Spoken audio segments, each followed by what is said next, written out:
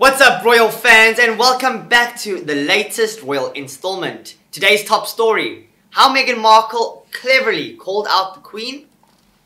Meghan Markle and Prince Harry officially left the royal life on March 31st, while now focusing on the new chapter of their lives in the United States. Allegations have continued to develop. Meghan Markle felt vulnerable. A few months after marrying into the royal fold, Prince Harry and Meghan Markle confirmed their pregnancy. But amid the good news, the rumours and allegations continue to develop, including the alleged feuds with the other British royals.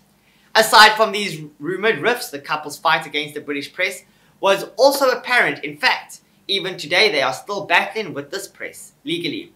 The former Suits actress sued the outlets for some of the damaging articles, as well as the intrusion of privacy.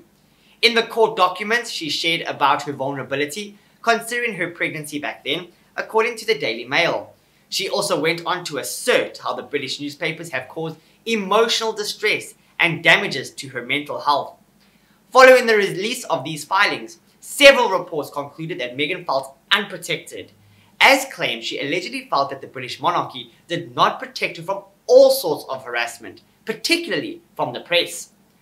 How she called out Queen Elizabeth II.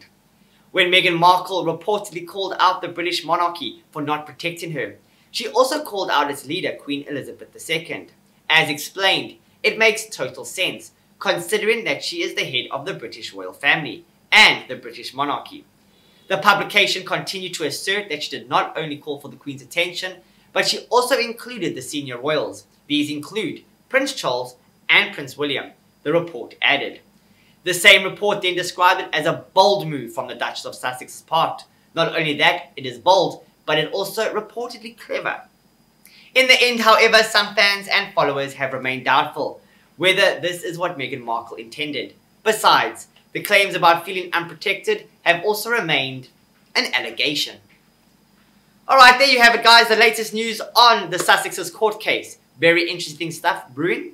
I hope you will watch along with me as the stories unfold.